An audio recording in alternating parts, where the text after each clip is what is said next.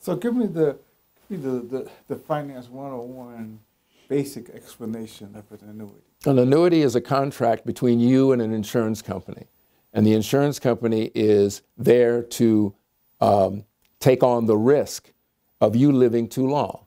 That's why annuities work, because if people live a long life, there is a danger if you're distributing, as you said, even 4% over the long term could erode. And the key characteristic, I don't want to get too technical here, but it's called the coincidence of returns.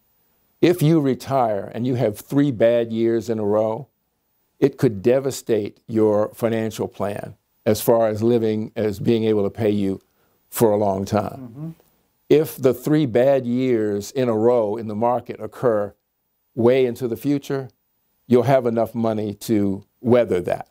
So sequence of returns is very important. We don't know what the future is going to bring, whether we're going to have bad years in a row. I mean, we've got inflation now, but we have a robust stock market. So this is hard to figure out. And what the insurance policy does, the annuity does, is it shifts the risk of you living too long to an insurance company, which makes a promise that they'll pay you for as long as you live. And in return? Well, and in return, you pay them a certain amount of money up front, and you pay an annual fee to have them keep that promise. There are more companies that are including annuities in their 401k plans, mm-hmm. and there's talk of legislation that would basically promote that trend. So explaining annuity, because annuity confuses a lot of people. Sure. And what do you think of the trend of helping people make that distribution decision when they retire by including an annuity in a 401k plan? That's a very good point. Annuities have gotten a lot of publicity lately.